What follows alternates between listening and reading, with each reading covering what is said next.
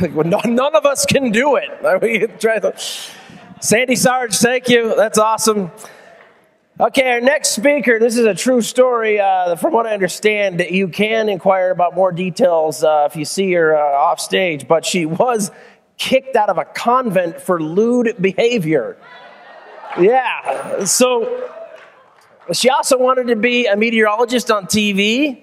There's that. There's a lot of, and she's actually right here right now already. So that's great for me, because I don't have to do like all that introduction stuff, but I will do a little bit right now, teaching you how to master freedom with this simple, underrated trick.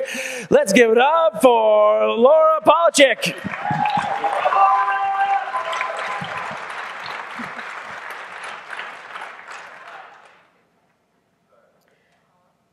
When I was 11 years old, my father died suddenly. I dived into a deep depression and became suicidal. I lost my ability to play. Fast forward 10 years, and a light bulb turned on. I lost 2 people in my life, my best friend at age 17 as well, and I realized life is short. Life is here to be lived. Instead of asking why, I started asking why not. And you know what? The world became my playground. Where can I go? What can I see? What can I do?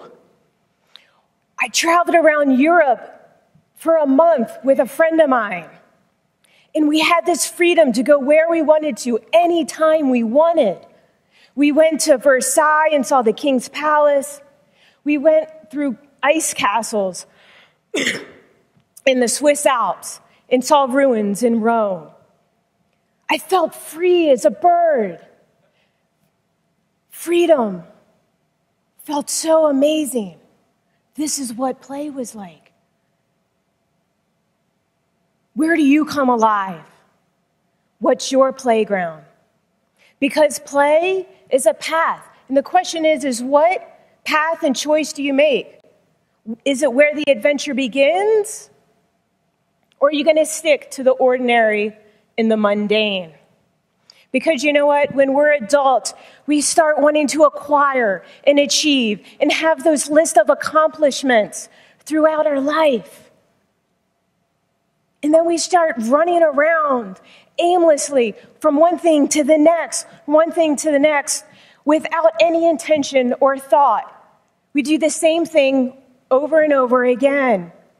Have you ever had that day where you don't even know what you did? Anybody ever have one of those days? Yeah, it's not fun. We have these to-do lists that make us feel overwhelmed and exhausted. We feel drained. Ever have those days it's just, you don't even laugh or even smile anymore? Because we feel caged, isolated. We withdraw from life. We don't even feel emotions anymore. Who's ever been in a work environment where you feel like you've ever been in a cage? Yeah, exactly, right? But the idea is we need to get curious. We need to realize that there's infinite possibilities out there. And I want to challenge you this. I want you to move outside your comfort zone, because I want you to take that next step. Do that next thing. Take that next big challenge. Because that's what play is all about. When was the last time you did something for the first time? Yeah. Because you know what? I moved outside of my comfort zone. I was an unathletic kid, and whoever thought I would have become a rock climber and an ice climber? This built my confidence more than I ever even imagined. Cue the bubbles. Thank you. So what we're doing is it gave us a lighthearted feeling. I got playful, and it made life easy.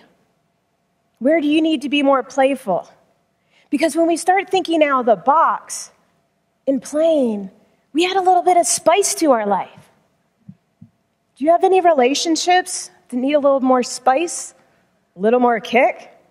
Yeah, because when we do this, we start bringing together a sense of community, a sense of connection, where we bring it all together, where people challenge us to be better, and we grow and be better human beings. Because you know what? We start trusting ourselves, and we take that leap of faith, and we start trusting others. I had to trust others going up a 17,000-foot mountain. Who do you need to trust more? Because you know what? When we start playing, we have this sense of adventure. We become better leaders. We start collaborating more. And then we start going home on time, which then makes us a better parent and a better spouse. And how does that make you feel more alive? Because you know what? Maybe not everybody has experienced death here. But maybe you have experienced exhaustion and overwhelm. So where can you bring this challenge to your life? Because play was how I gained my freedom back, how I regained my life back. So I'm going to issue you a challenge. For the next 30 days, will you get more playful? If you go to bit.ly /Ignite Denver Play, you can download 30 ways to unleash your playful spirit and join me in a 30-day challenge to get more play in your life. Thank you, LORA POLOWCZUK.